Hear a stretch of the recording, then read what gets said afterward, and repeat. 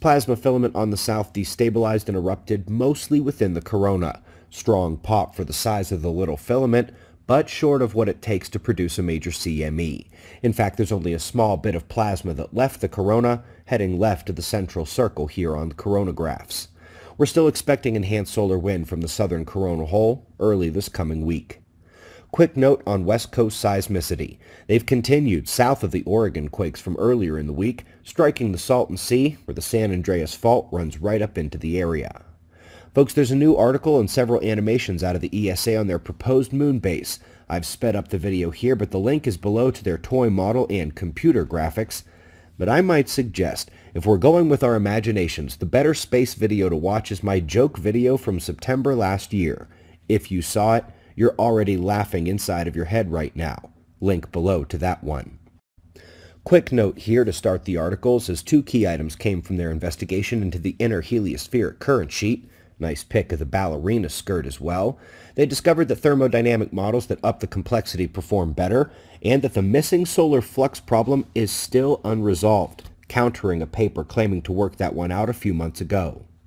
Up next, remember our May 5th video giving the short version of the case against climate science.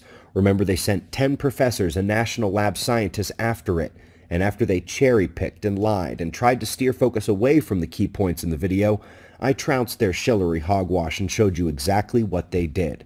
I know for a fact they've got the message, but since they haven't responded, I'll keep going.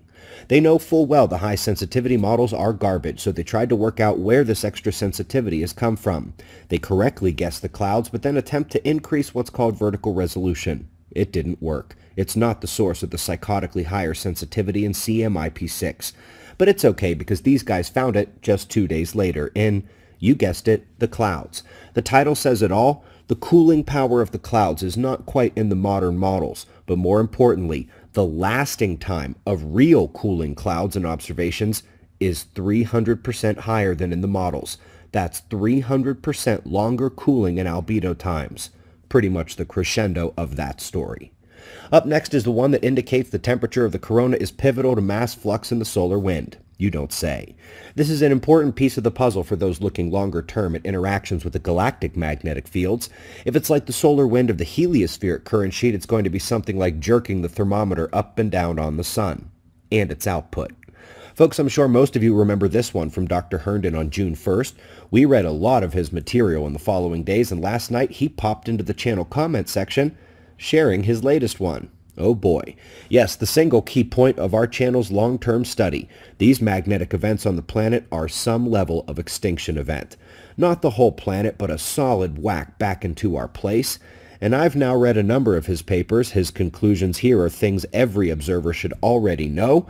And if I am required to be critical of something, he worries about Yellowstone, but given how it releases pressure with geysers, quakes, and geothermal release, unable to build the pressure up, I'm a little more worried about Campi Flegrei in Italy and the Eiffel complex in Germany.